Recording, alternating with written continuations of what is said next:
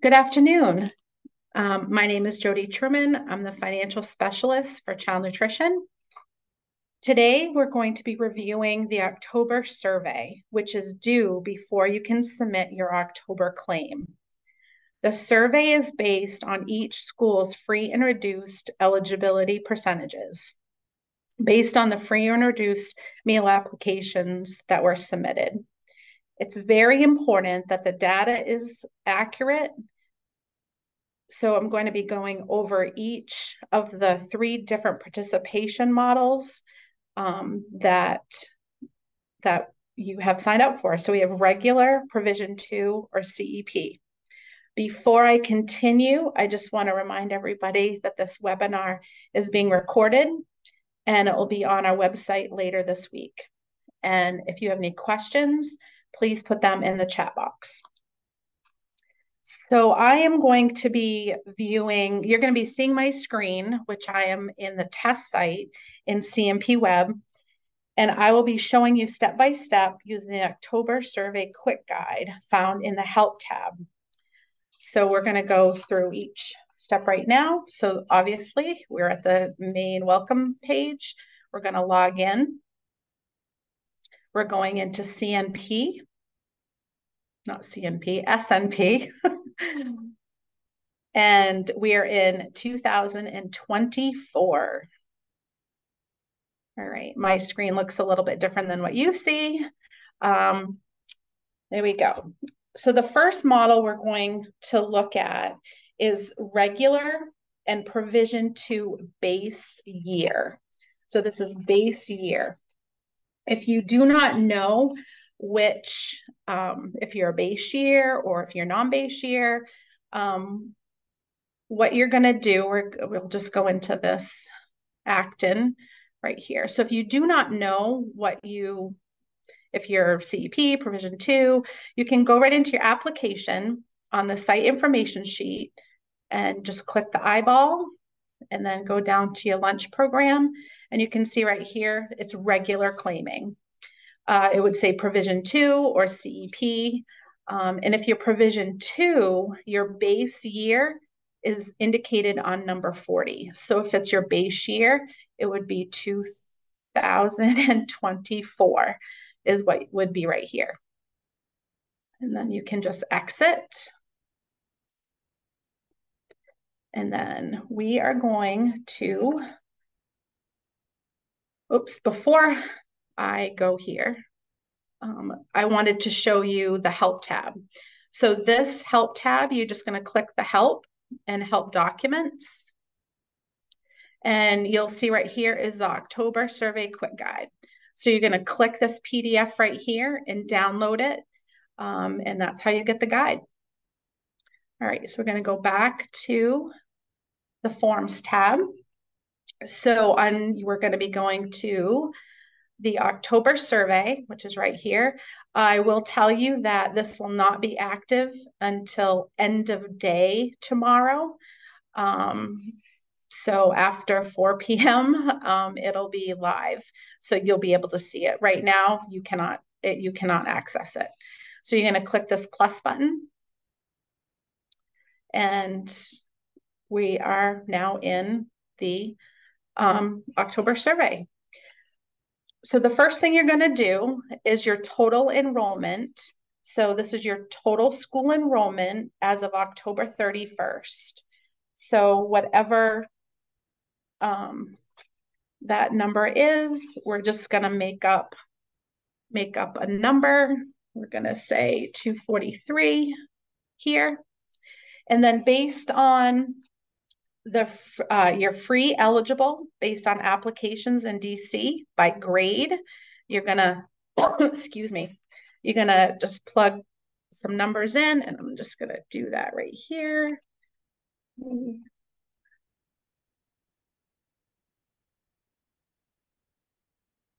Okay, and reduced, again, based on your applications, free and reduced meal applications. Okay, and we're going to say this school only goes up to 8th grade, so everything else is 0. providing my math is correct. I just have one site here. There's only one school site here. If there was more, if you had more sites, school sites, they'd be listed below. So then I am going to check that I am going to submit it to the state for approval. And then I am going to hit save.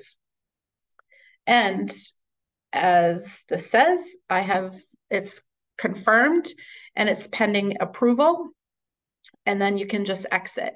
If you had errors, which would be addition errors. So if I entered 10 here and tried to save it, oh, it's still giving me, oh, I did not know it was going to do that. That shouldn't have done that. Interesting. Sarah, if you're watching, we need to look at this. One more thing. So it should be totaling, like it should give you an error message if this, oh, that's why, because it's paid. We're not seeing paid. You're not indicating paid here. So that is why it's not giving an error message. We are only recording free and reduced. So you have your numbers here, and your total is going to be over here. So if you double check these numbers here from whatever you're using to fill this out, and make sure these numbers match your numbers. If they're not, you can go in and change that. So like I said, once you're done, you can just hit the number 1 to certify it and submit it. And that is it. So that's pretty easy, straightforward for regular claiming and your base year provision 2. I will say once you have completed your October survey, you'll not change the data. Unless we have found an error, we'll contact you. This would apply for base year provision 2 applications that are being reviewed, that we may ask you to go back in and revise, make revisions.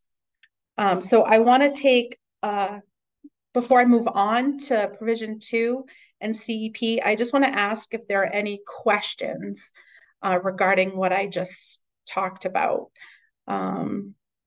Put your questions in the chat box, please. Put your questions in the chat box, please.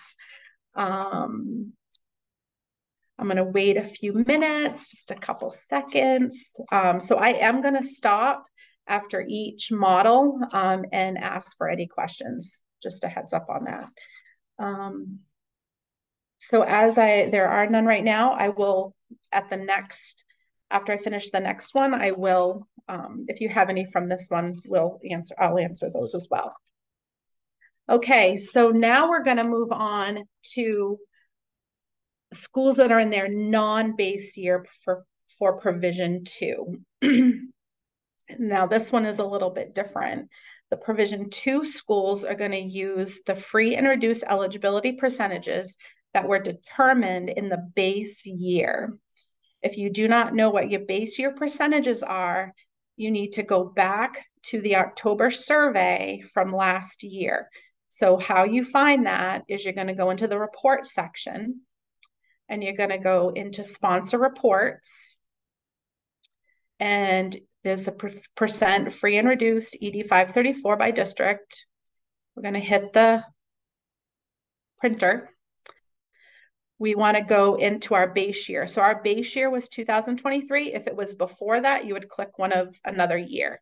But the one I'm going to be going into, their base year was last year. And you can select all and see everybody, or you can just select the school that you have. So I'm going to be looking at RSU 6. So we generate, and there it is. So there we have our base year. This was reported last year, your base year from your free and reduced meal applications. Enrollment, there's your free number, the free percentages, the reduced number, and the reduced percentage. We are taking the free percentage, the 15.9, and the reduced 5.16 for Bonnie Eagle. That's the one we're going to be looking at, because the Bonnie Eagle is in their second year for provision 2.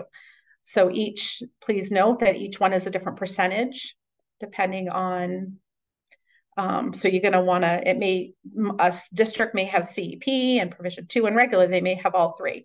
So you just want to make sure you get the correct percentage for the school that you're looking at. So we are looking at Bonnie Eagle, the 15.95% for free and the 5.16 for reduced. Okay, we're going to exit out. We're going to go to RSU 6. Okay, so we're going to our forms tab, which is where the October survey is. It's the same thing. Hit the plus sign. All right, so Bonnie Eagle. So here, you're going to start with putting your total enrollment for that school. We are going to say that this year, there's 1,200 students at Bonnie Eagle. Now, remember, our free percentage was 15.95%. When we do that percentage of 1,200 times the 15.95%, we get 191 free students. So 12th grade is the highest grade level for Bonnie Eagle. So we're going to put that total right there, 191. For reduced, again, we're going to do the 1,200, and that reduced rate was 5.16%. And that, when you do that calculation, it's 61.92, but we are going to indicate 62 because we're using rounding procedures for that.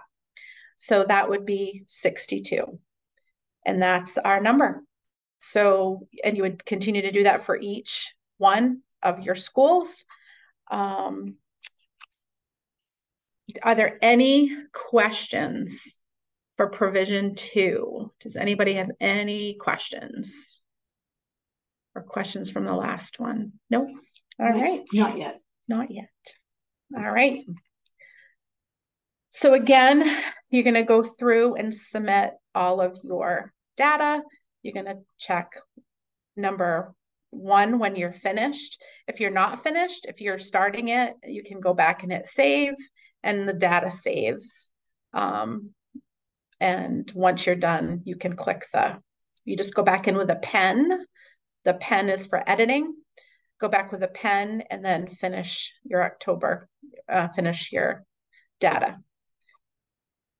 We do have some questions. We do have some questions. Mm-hmm. All right. Yes, need to use the Q&A. The chat box isn't working. Sorry. It's okay. RSU 3 base year was 2020, but when I tried to run the report, I got an error message that there are no report records. Why? Yeah, because we were in NEO then. I believe 2020, I'm not in live. So so you would need to go back to the letter David sent you for your base year percentages. I believe it may be uploaded, and I'm in the test site, so I will check this at the end. But I believe we uploaded that letter on your checklist tab. So on this checklist tab, at the bottom, provision 2 base year signed agreement. So I would check there. You can view, there's nothing here, but you can view it and see if those percentages are there. So if you don't have your agreement, if you haven't saved that or you don't know where it is, you can call myself or David and we can get that for you. Can you do the math again, please? Yes, I certainly will. So forms. Let's go back. So remember we had this is base year, non-base year for provision 2.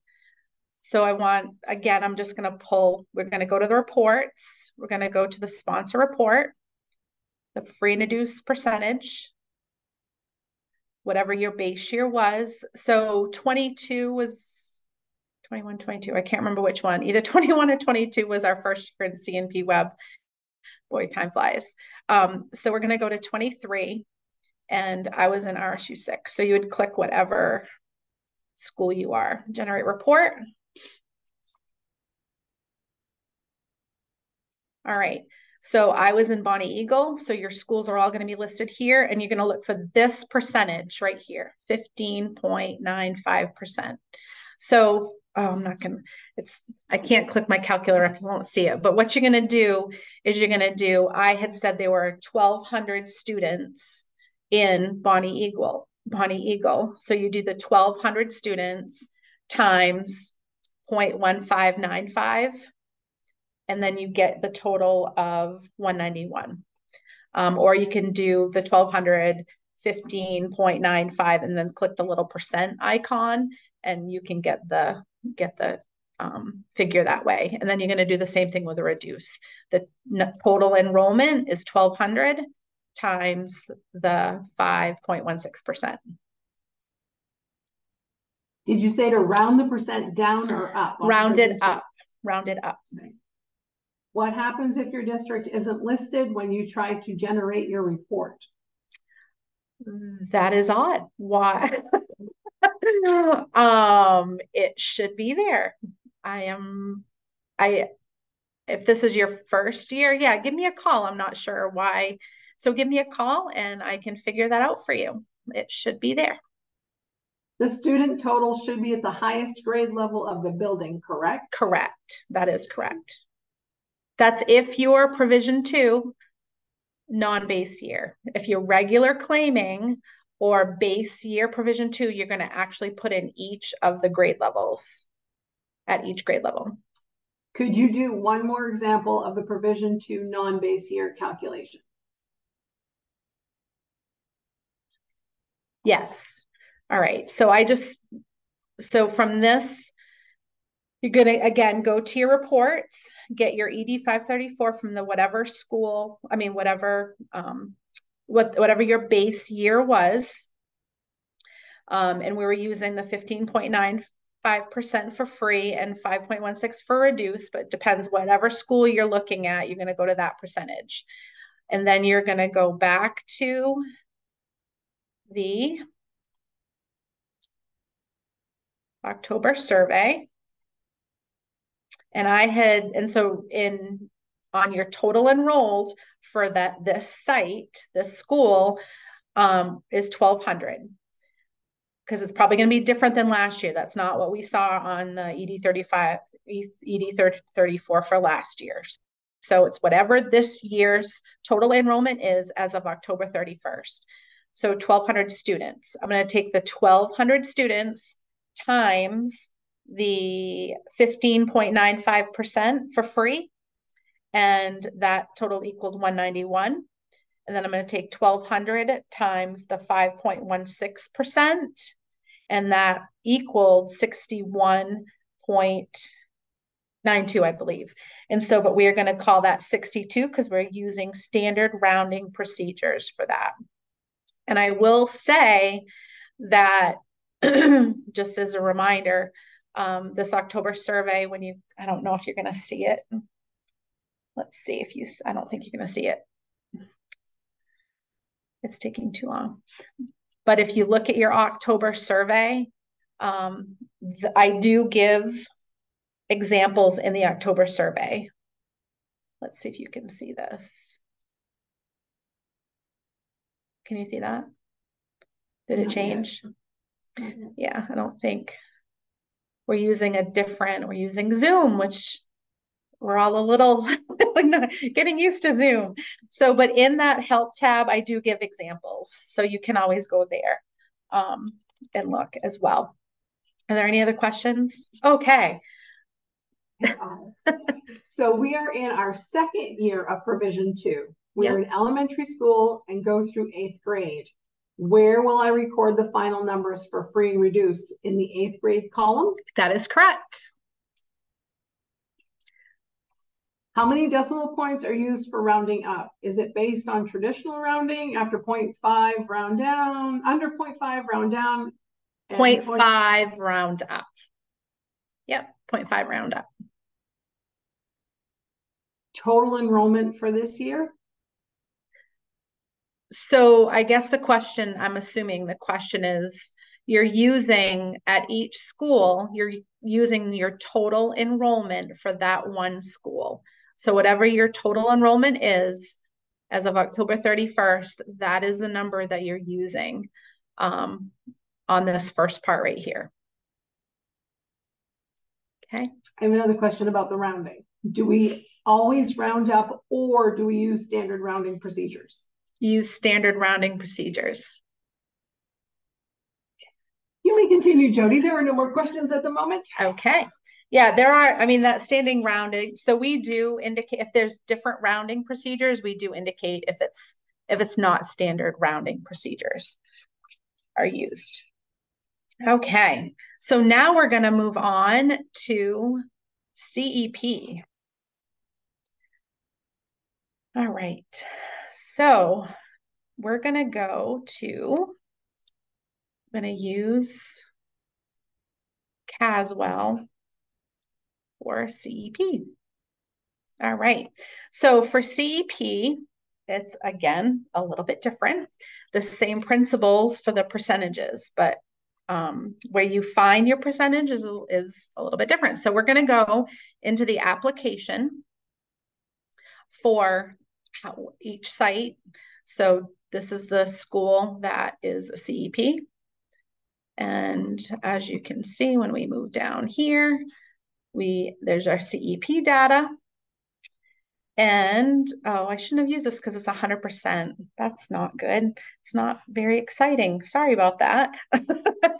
So whatever it's 100. So number 33 is the free claiming percentage. This is it's this percentage that you're using. Whatever that may be. In my example in the help tab, it's actually 63.14 is for whatever site I pulled my example from there. So whatever percentage this is, this is what you need for the year that you're in, which they all should be the same. So we're going to exit here. We're going to go to the Forms tab, and we're going to go to October Survey Plus. All right, so here, we're going to say, doesn't even matter. There are 120 students.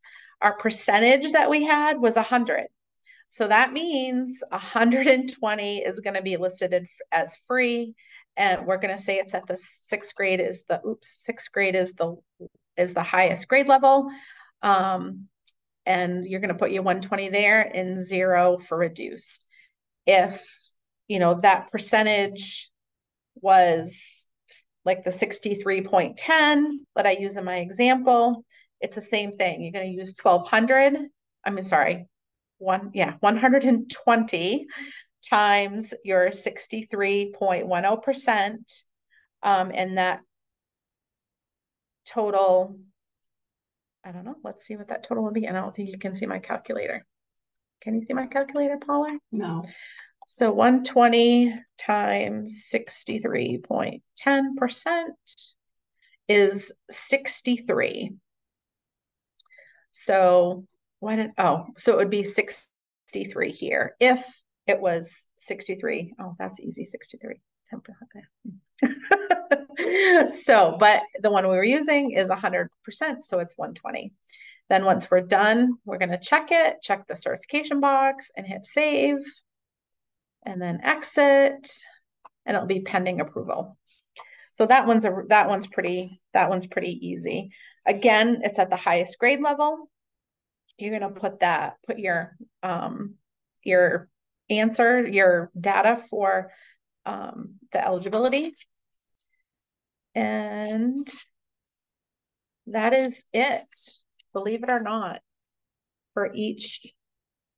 So we went over regular claiming with the base year provision 2.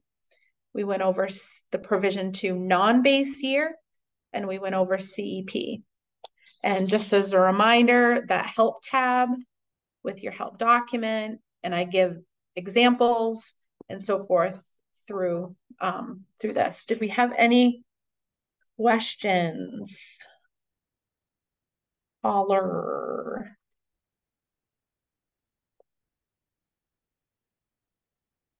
RC3. All right. Let's see. We're just gonna go. Oh, I'm going to give you one more example for RSU3. We'll see if I'm in the test site. So let's see. Oh, I'm in 20. How did I get into 20? Oh, because I'm doing the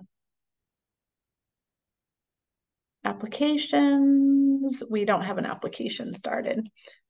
Let me.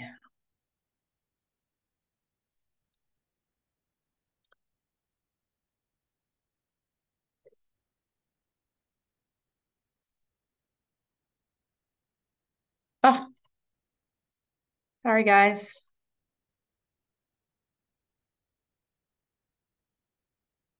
Three applications. Monroe Elementary. They are not CEP. So I'm not sure why. Somebody just suggested I look at RSU3. I'm not sure which one. I don't know. So we're going to go back and I want to look at RSU20 because I just said I would go back to look at this before I move on.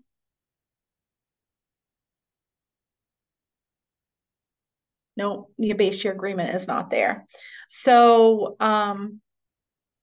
so call David Hartley and he can give you your base year percentages if it's not listed in the report because it was NEO at the time. So anything NEO, you would have to talk to David. All right. And is there another question, Paula? There is, Jodi.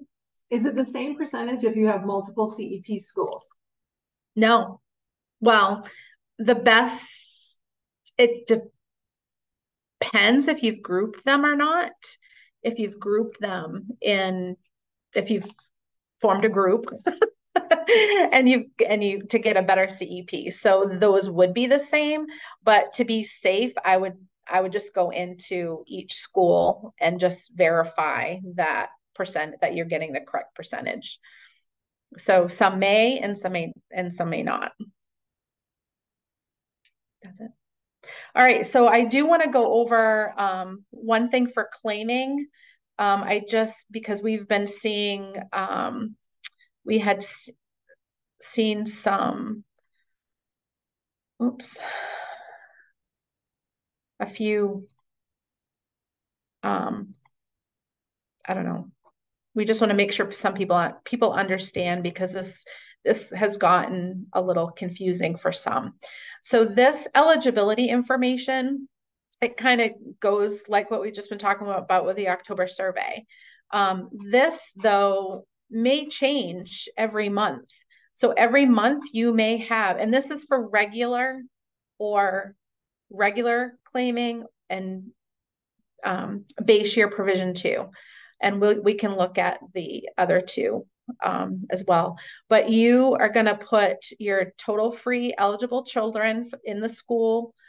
And you're going to do it at the highest, whatever, because your percentage is going to make change based on your applications. If people leave, if people come or go, it may change. So this is whatever it is for the month, whatever your free, eligible, reduced, and paid is for the month. So this is number 10 should always equal your total enrollment for that month.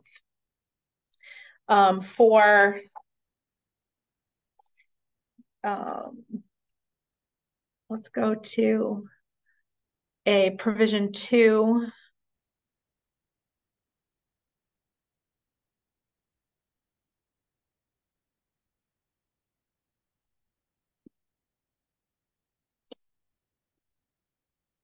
Provision 2, you do not put any data. The data is done for you. And I believe this is going to be pulled off this data will be your October survey. Once that's finalized, that's what we'll show here is whatever your October survey is. And then CEP. Caswell. You're only putting your your total, I believe. Yep, you're only putting in your total enrollment. So this is total enrollment here. So that's what you're putting for your eligibility for the month. Okay, is your total enrollment. All right, is there any questions? Any other questions? No? Nothing? Nothing. Wow. Well, that is it in a nutshell. If you have any questions on what we've gone over, please call. Remember that help tab is your lifeline, and we always put whatever we ask you to do, the help guides are here. So always kind of go here first, because everything we know is we listed in the help document. Sometimes we ourselves forget what we're supposed to do. So, and I think we do have maybe another question. We're trying to figure it out.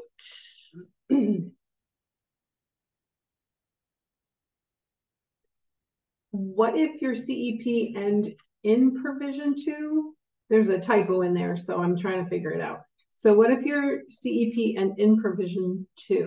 So you can only be in, you can't be in CEP and provision 2. You're only in one or the other, unless unless you started the year in provision 2, I'm guessing maybe, and you switched to CEP. Maybe that's the question. I'm gonna say and provision 2. So for your October survey, so your school is, each school that you have is either provision 2 or CEP or regular plan. Like it's one or the other for your school, but you may have multiple schools, and in each school you may have, it may be a CEP school or regular or provision 2. So it's based, you're doing your October survey based on your school for the October. So let me go back in the test site because that's where it's opened.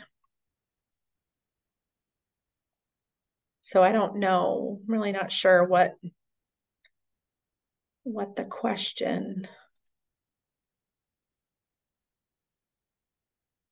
is. So let's look at a multiple school.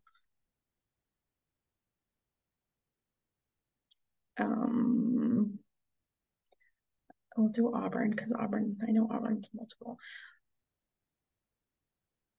October survey. All right, so as we can see here, there's 3 schools listed here. So Auburn Middle School, it's whatever they're participating in. It could be provision 2, could be regular claiming. So you're gonna fill in this data based on that school's participation. And then the next school, you're gonna do the same for the next school. You're gonna, whatever East Auburn Community School is participating, that's how you're gonna answer these questions and use the percentages based on each school.